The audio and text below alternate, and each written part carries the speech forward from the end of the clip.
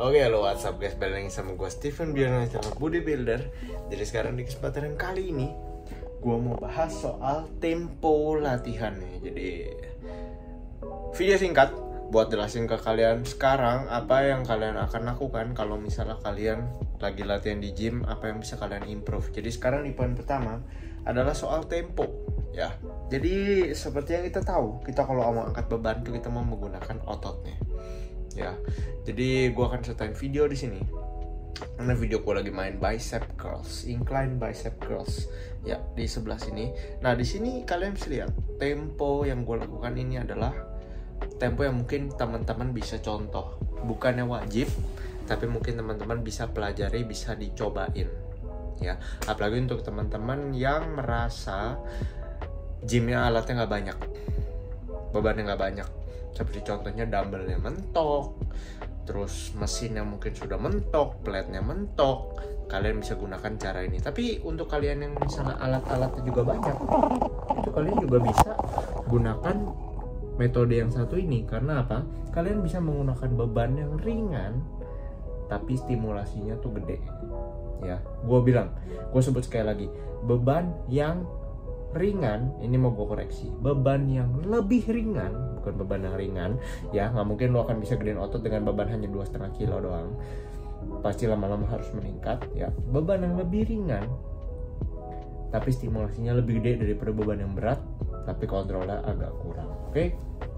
Nah, jadi sebelum itu juga gue mau kasih tau kelebihannya menggunakan tempo ini. Jadi pertama adalah lu bisa mengurangi cedera. Karena apa? Lu bukan cepet-cepet, tapi lu bener-bener kontrol. Jadi lu bisa memastikan kalau form lu itu lebih on point daripada kalau lu buru-buru. Karena biasa kalau kita buru-buru kita cuma ngincer angka. Aduh, yang penting gue bisa 20 reps. Nah, seperti itu.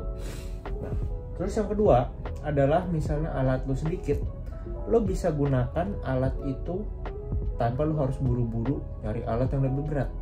Karena apa? Eksekusinya lebih sulit. Lo harus pikirin lo eksekusi yang pakai hentakan badan dibandingin eksekusi yang benar-benar lo pakai otot dan turunnya lo kontrol. Beda. Lo boleh coba. Lo pasti akan bisa lebih sedikit.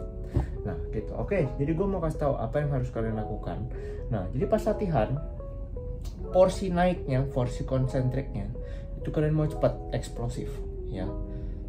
Fast twitch muscle fiber. Tapi gue nggak masuk situ. Yang penting cepet aja. Bagian angkatnya tuh cepet, bagian dorongnya tuh cepet. Nah tapi bagian turunnya ya, bagian turunnya itu yang dikontrol ya. Jadi seandainya lo main bicep curls, cepet, turunnya dikontrol. Nah full round sampai benar-benar mentok. Nah seperti yang di video tadi kalian bisa lihat, itu eksekusi gua. Nah kenapa kalian mau turunnya pelan? Karena kalau kalian turunnya nggak pelan, itu dia akan langsung turun. Karena apa? Bebannya ditarik gravitasi. Kalau lu turunnya pelan, itu lu kayak ngelawan gravitasi.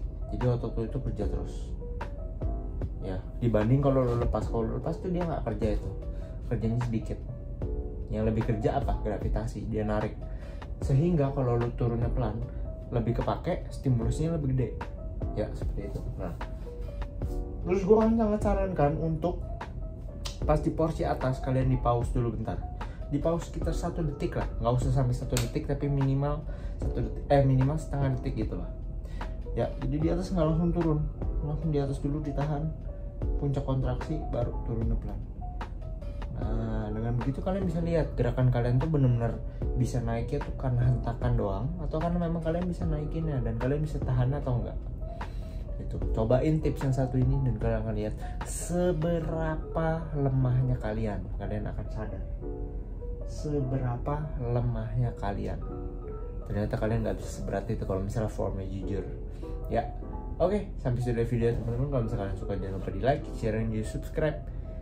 See you guys in the next video. Kalau misalnya kalian, oh iya, gue mau tambahin, seandainya kalian ngelakuin cara ini bukan berarti kalian lebih cepat jadi, enggak ya, enggak. Tetap aja balik lagi ke nutrisi harus konsisten, latihan progressive overloadnya harus konsisten, dan dilakuin terus menerus. See you guys next video. Buat yang baca ada link di bawah. See you guys, bye bye.